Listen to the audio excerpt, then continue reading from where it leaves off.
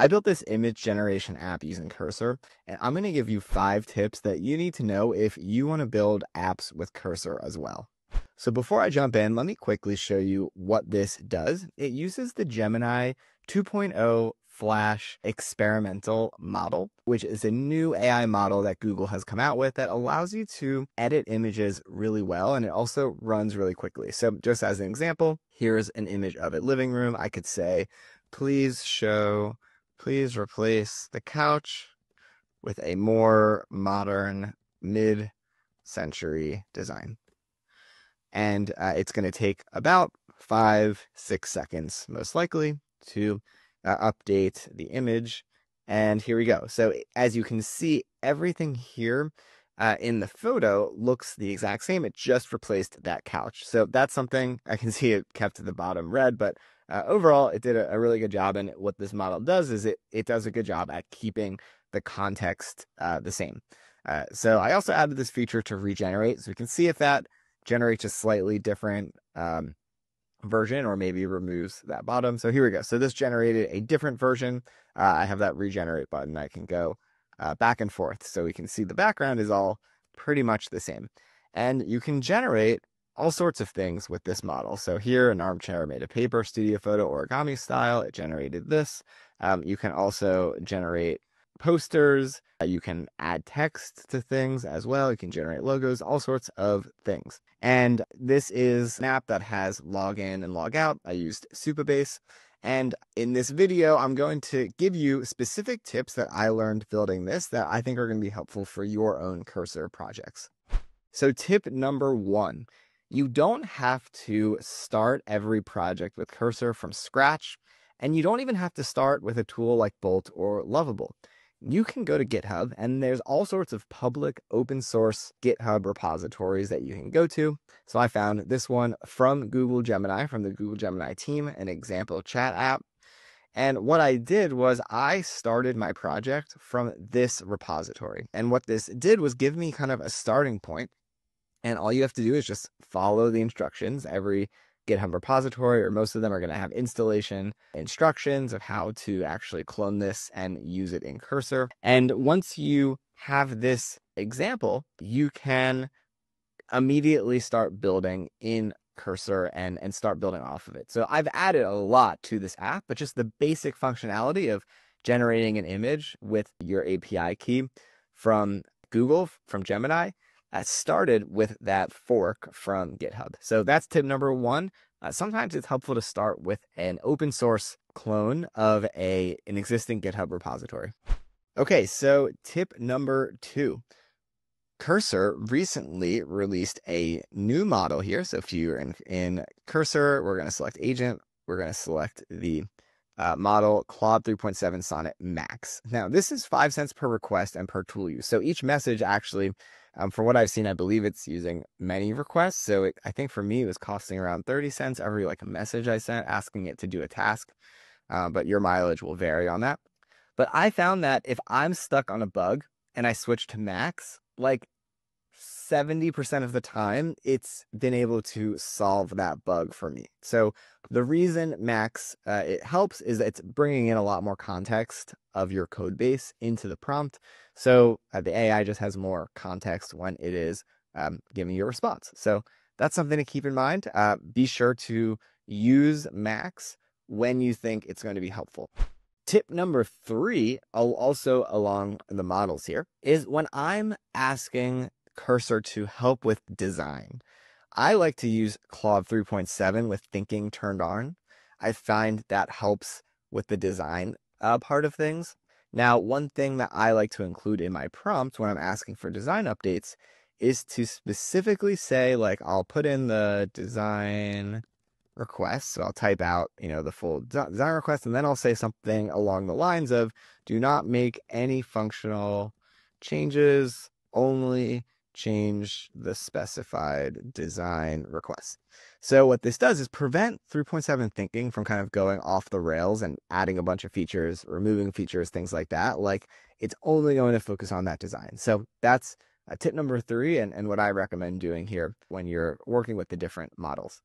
Just a bonus quick tip, like otherwise, I think it's good to use 3.7 or 3.5. I go back and forth. I'm not fully sure which one I like more right now, but just kind of keep that in mind. Okay, tip number 4 is if you are getting stuck with something, it is always, always helpful to take a screenshot of whatever the issue is, and then you want to go ahead and paste that, and you can see the image is there, it's just really small. You want to paste that into your message. So let's say, the bug, the issue, it's not working is like, I want to, add more spacing between this and that, or whatever it is. Adding the image is always going to get you a better result. Or sometimes if there's like an error, you can send both states of what's happening. And doing that is just going to give you a better result and just give the AI more information to work from. Okay, and tip number 5, if you're using Cursor and you want to add authentication, meaning log in and log out, and a database, I recommend using Supabase. Now, the tip that I'll share as well is what you can do is you can just literally ask Cursor to help you set up Supabase. It's going to set it up for you. It's going to add the env file. This is where you actually add like your API key and stuff for Supabase. Now, a tip I want to share is when you are setting up your database, if you have any trouble connecting the actual app to Supabase, so there is a way for the Cursor to just directly have it like connect to your Supabase project and directly set up your database. What you can do instead is if you go to the migrations tab, it's going to generate these migrations, which are essentially SQL queries of what it wants to do to kind of create all the tables. And you just copy everything from those migrations, go to Supabase, then you would just go to your project, you would go to SQL editor, just paste it in. You would just paste in all that SQL, hit run. And then if there's any errors, you just let Cursor know. Otherwise, it should just work, and that's going to create your tables. And then you would go back to Cursor and say, I just created my tables. What do I want to do next? So that I find really helpful. And there's like just a little bit of getting started with adding, connecting your Supabase project, making sure you have your API keys and things like that. But otherwise, I definitely recommend Supabase when you want to add a backend. Now, you can use other tools like Firebase or all sorts of other backends, but for me, I like using Supabase. Okay, and just a quick bonus tip here is don't forget about the ask mode, and then there's also the edit mode as well. But I like to use ask mode, and this is good just if you want to ask a question. And let's say it's something like, how do I, a question about GitHub, like how do I go into GitHub and revert back to a previous GitHub push that I did, and it just can, anything about coding, especially if you're not, don't come from like an extremely technical background. This is really helpful because any question you have about coding, about your code base, if you're asking about your code base, you want to use agent, but you could say like only answer the question, do not code. And then you could, ask your question and then send, because agent, otherwise it might start making changes. But if you just ask questions, it'll search your code base and it'll explain to you how your app is set up. So it's really as simple as that. It's really helpful to do that and just ask questions here with the agent or ask questions about just general coding, how to set up GitHub, things like that. Okay, real quick, I'm going to give one more tip just because I'm thinking of it now. If you want to commit to GitHub, like something that's helpful that you can do is say like, I want to make a new commit to GitHub. And you don't even have to do it from the terminal. It'll just like help you do it here directly. So it'll tell you exactly what you need to do.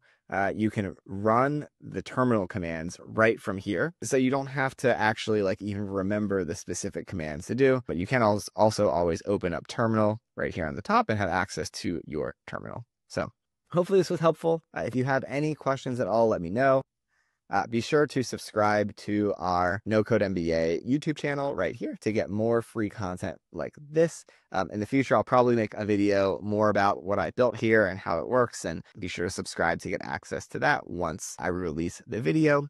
Leave a comment if you have any questions, or if there's anything you want us to cover in the future, leave a comment below, and we read all of the comments, so we really appreciate it. And like the video as well. If you like the video, I make these for free, so it always helps the YouTube algorithm if you like the video and subscribe to the channel.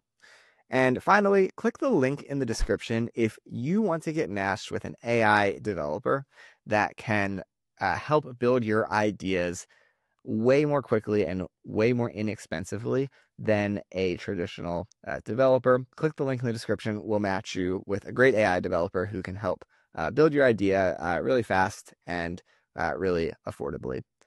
So thanks again for watching, and we'll see you in the next video.